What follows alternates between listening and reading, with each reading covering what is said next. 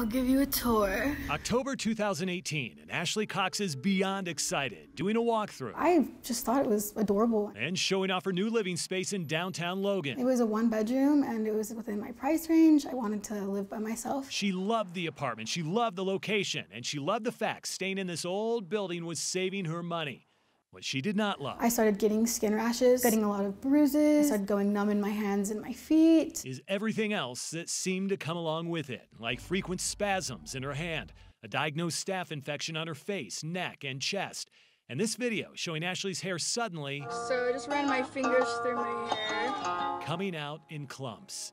Mentally, she wasn't doing much better. I was having auditory hallucinations, I was hearing voices, and I just didn't understand what was going on. For 6 months, this was Ashley's life, and for 6 months, she didn't have a clue as to what was causing it, until her apartment became suspect. I have videos and photos of these iodine crystals growing on my walls, and as I'm Googling what a meth lab looks like, I'm terrified as I'm seeing it right in my apartment. Looking for proof, Ashley hired several professionals who ran a series of tests throughout the apartment.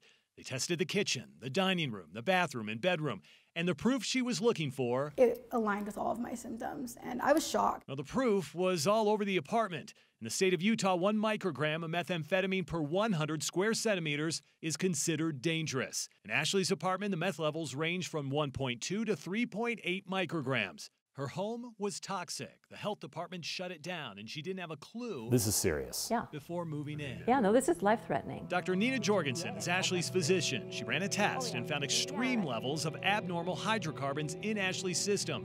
It's the kind of stuff you'd see from exposure to gasoline fumes, pesticides, and cleaning fluids, the kind of stuff used to make meth.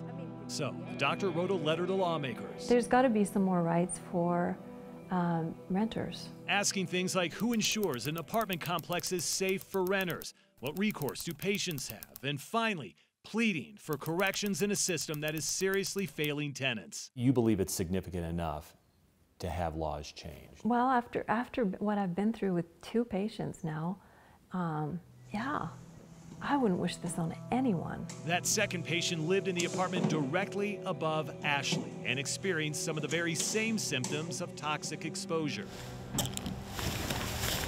There's no laws regarding that you have to test for meth, period. That's Ann Adkin, a decontamination specialist with Meth Mob who spent years spraying down, scrubbing out, and cleaning up meth homes all across Utah. And she's absolutely right. There are no laws requiring landlords to run a meth test in between renters. There's plenty of people that are living in meth houses that have no idea. Why would landlords be any different? According to Utah law, the only time a property owner is required to disclose a meth issue is if that owner has actual knowledge that the property is currently contaminated, which means contaminated properties could be changing owners and renters over and over and over again, legally exposing the people living inside to life-threatening toxins. People are moving in and out all the time. You know, you're churning through people. Counties are required to keep a listing of every meth-contaminated house and apartment reported. But the reality is, if it has not been tested, the home could be toxic and nobody knows. In a statement to the KSL investigators, the Utah Apartment Association said, because proper tests are expensive, we recommend tests only be done in cases where there are actual indications that the home might be contaminated.